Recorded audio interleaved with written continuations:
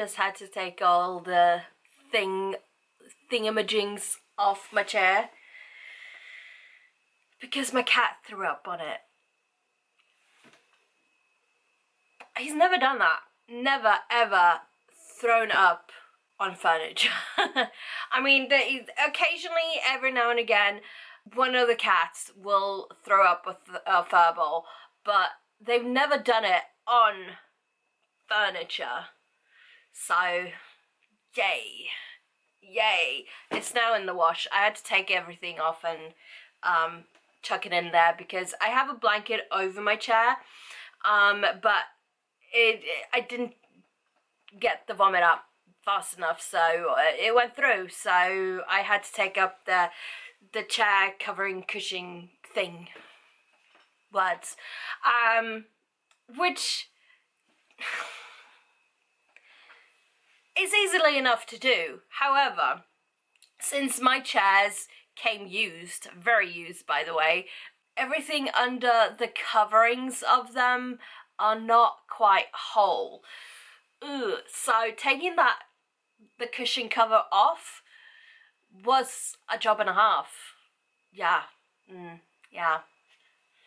I did it when I first got the chairs because they were outside somewhere and that was gross. I did deep cleaning of these chairs. I got these chairs because I didn't have enough money to buy a sofa, but there we go.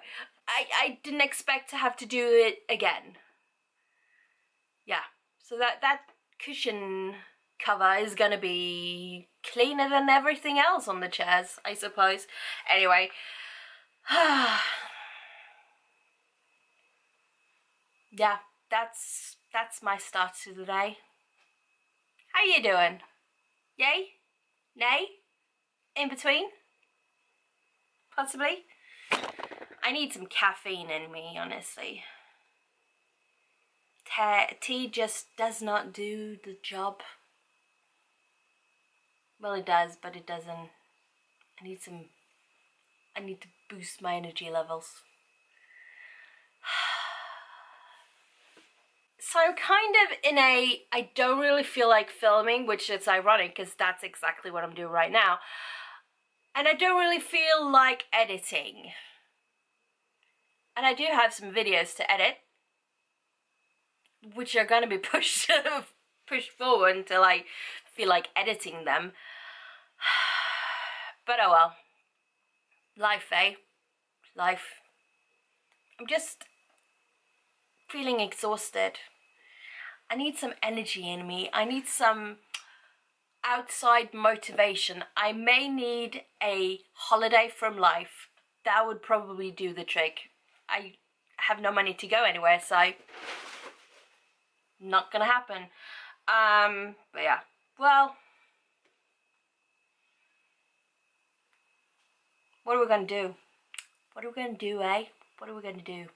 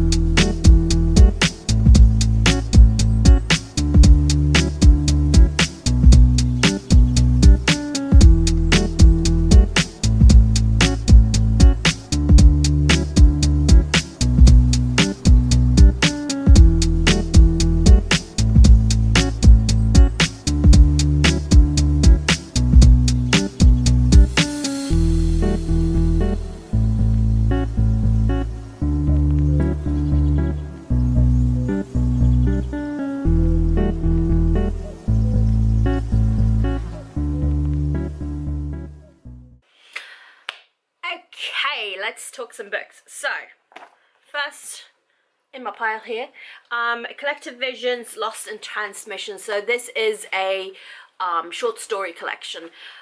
Basically all sci-fi-ish, I want to say. Some didn't really feel sci-fi, but there we go. So, I really have like a love and hate relationship when it comes to short stories, because it's so hard to write a full-length story in the amount of words or pages or whatever that like minimizes you to make it a short story. And all of these stories are like 5 pages long, 5 to 10 pages long-ish. They differ a bit. So they're not very long, they're very short, and I mean the font is quite large as well. It's a normal size font, let's be honest here, but it's super easy to read. However, I did not like these.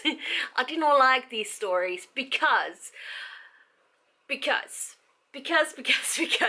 So I felt like more or less all the stories had something going for it, but then it ended. Then it literally just ended, and it feels like you're missing too much. First you're like thrown in because you need to start off really quickly and like learn everything you need to know about the story that you're gonna read, and so you hit with this like info dump, and then you speed through some things, and then it ends. And it's like, and it doesn't end great either. I don't think any of the stories actually ended that well, which is sad. It's sad. I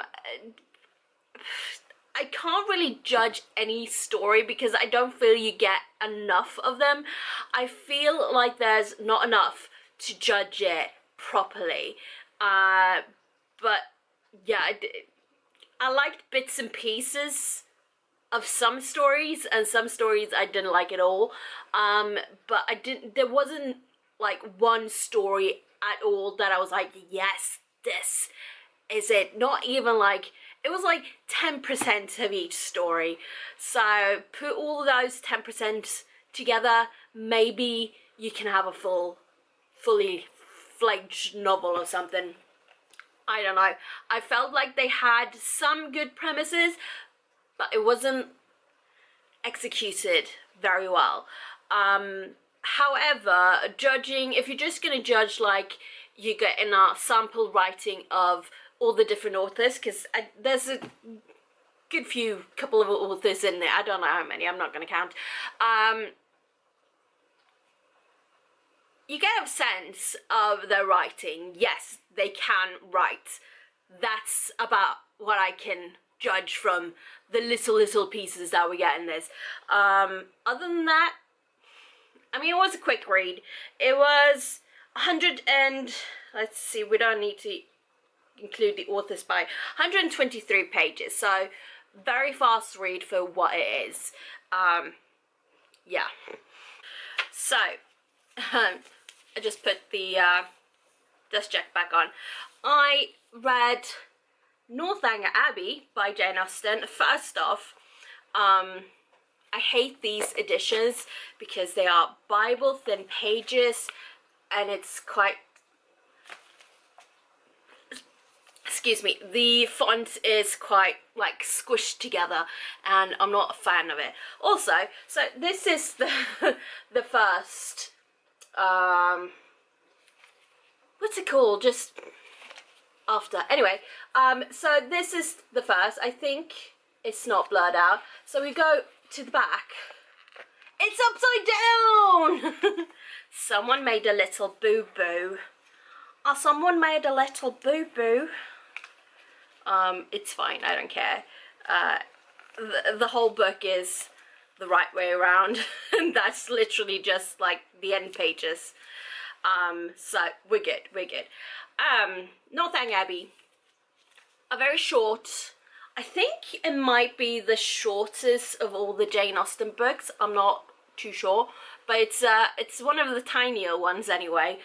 I read Pride and Prejudice a couple of years ago, and I really liked that book. It wasn't in this edition. It was in a different Penguin edition, which I didn't like that edition either. I have since given that one away when I got these editions, so I haven't read Pride and Prejudice in this.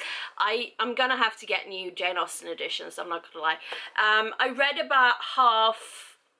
I really enjoyed Pride and Prejudice, by the way. And then I read about half of Sense and Sensibility. I gave that copy away as well, so I never finished it. And then in these editions, I've read Persuasion. Wasn't a fan of Persuasion. I was quite bored. And that I hear that one is like the one that's people's most favourite of them all. I was just bored. Might not have been the best time for me to read it. I don't know. When I read it, I mean. I don't know. Doesn't matter. Anyway, now I picked up Northanger Abbey. Northanger Abbey. I think this is the one that people say is like the gothic one. The gothic comedy or something like that. I didn't really get the gothic vibes. I might have missed those vibes, or gothic to me is different from everyone else. I don't know. I did find it quite funny though, at least in the beginning. So in the beginning, she's like, what's her name? Catherine. She's like this. Had it been written in like modern day, she would be like one of those. I don't want to say like Barbie influences, but sort of like that, like the very outgoing, is that the right word I'm looking for? Anyway, she would definitely be on like Instagram and making TikToks and stuff, and making buttloads from doing that. I feel like that's the, yeah, that's probably right. She's quite funny though, but she's clever, but she's not the cleverest. So we have the narrators so the narration of it is a bit like explaining things that she doesn't understand to the reader. And I've just confused myself. Yeah, I do this a lot. Anyway, I found it quite funny. Although there was this character, what's his name? Thorpe. So there was this scene where he comes and he's like, well, my horse ran this fast and had to take this long. And he's all about having that, as long as he's there, wherever they are, he's gonna have his horse exercise 4 hours per day. Why? Why do you need to exercise your horse 4 hours per day? Not even like the competition horses, like the trotters and the jockey horses. Words. I used to work with horses. I should know these terminology. No. Anyway, all the competition horses, all the horses that go into competition, like the hardcore competitions, they don't train that much per day. So why the hell do you need to have your horse exercise 4 hours per day when he's like a carriage horse or like mild jogging horse?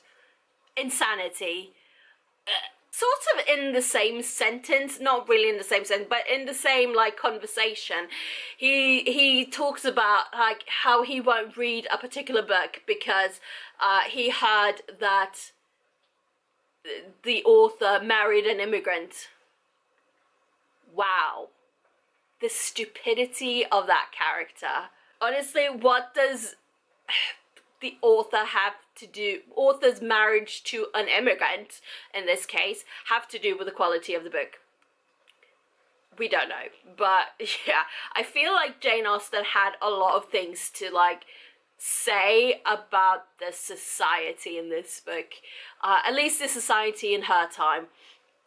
I found it quite funny, although by like the middle towards the end I started to get quite bored and I started to question what this book was actually about.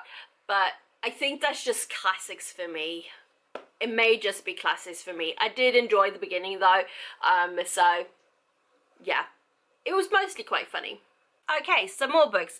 I need to change the angle of things. So some more books. The Cats We Meet Along the Way by Nadia Michael. I'm so sorry. I met her at Yelk. Such a lovely person. Nadia, can we please be friends? Because yes, honestly. Also, I need to read this. So, Nadia is a law student in London, a full-time houseplant owner, and a part-time investigative journalist into what London's pigeons are planning when they flock together like that. I love that. She is mostly unsuccessful at, but still hopeful about 2 out of 3 of these occupations. So, she has humour. I like that. Anyway, so despite what the title of the book may be, you only really meet one cat. The disappointment when I figured that one out. Yeah.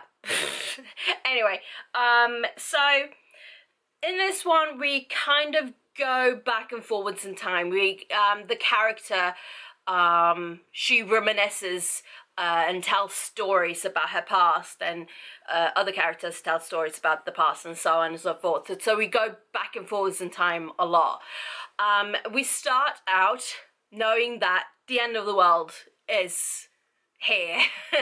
I think when they found out they had about a year, it's apparently a year until the world is going to end. We don't know how or precisely when. I'm assuming it's something to do with toxic waste, something with like the air pollution or something like that, because there's some, I don't know, it's because towards the end, not towards the end, somewhere along the lines, we find out that you need to dig a really, really deep bunker, and you may have a chance. Even if it's deep, you may not survive. Anyway, so we know it's the end of the world, and it's sort of like, oh, we have these regrets sort of a thing. So, what's her name? Aisha. She kind of takes her boyfriend. So, Aisha, she kind of takes her mum and her boyfriend's mum and dad with her on a little road trip, I suppose, to find Aisha's sister, because Aisha's sister, she's been gone for like 3 years, and she left after her and their mum had a fight, and she's not been seen or heard from since. Now she has a sort of idea where she could be, and that's where they go. They basically, so they take a little road trip, a little sightseeing as it were, because it's a bit of a drive. She's literally at the first stop. She's literally where Aisha thought she would be, and yeah, it's all about the, I guess, the friendships and the family and the connections and all that, and basically just, I mean, use your time well, do what you want to do, don't end a conversation badly. You don't have to be best friends with everyone you meet along the way, but at least don't end a conversation in anger, because you don't know when you will see them again or speak with them or any of those kinds of things. It was kind of it was a very emotional read, I'm not gonna lie, but it was also very, very sweet. I really loved, so all the chapter headings has a picture of a cat in some form of position, and every now and again you'll get like these drawings of where they are. I really liked them. I mean, they're simple, but they're also quite intricate. Yeah, I love this book. It was so good, honestly. And then we move on to the thickest book. I'm gonna put the dust jacket back on because I haven't done that either. So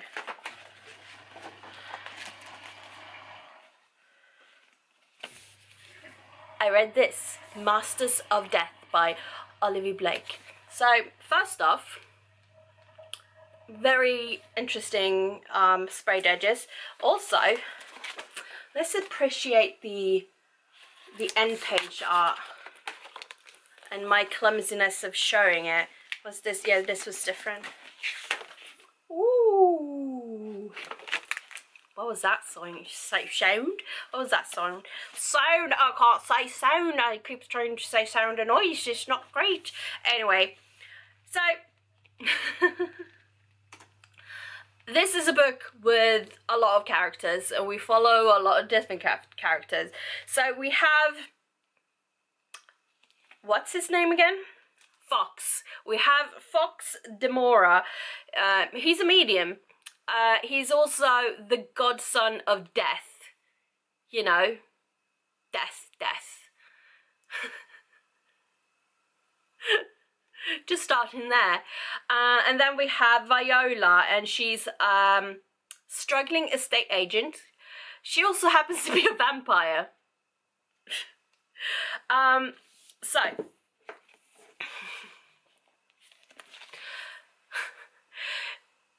Fox and Viola, they kind of meet because at the house that Viola's trying to sell, there's a ghost.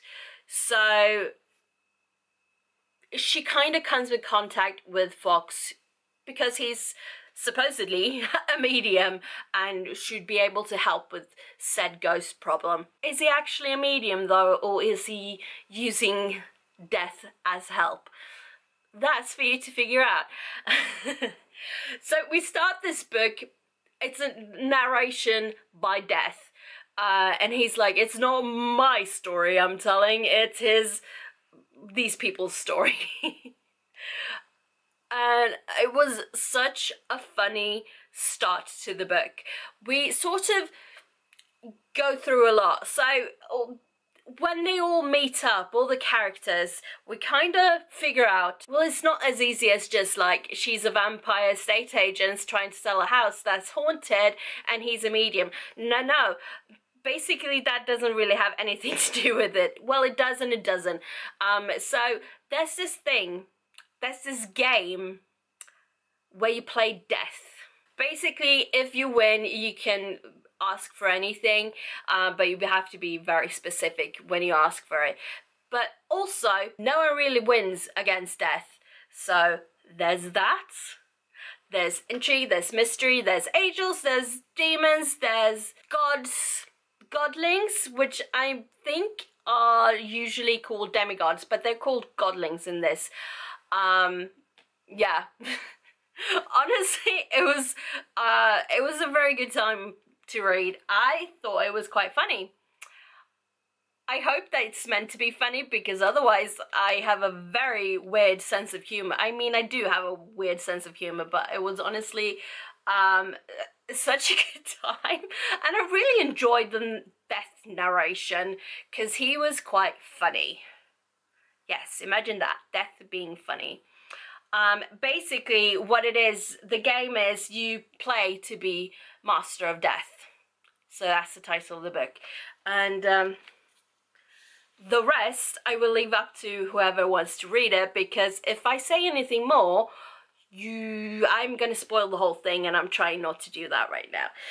So there's that. There's a lot of characters, different kinds of characters, different kinds of humor. Honestly, a very good time. So I'm very, very happy to have read that. Just a couple of books I read for this vlog, which I still don't really know what's going on in this vlog, but we'll see. We'll see when I'm editing, I suppose. I don't know.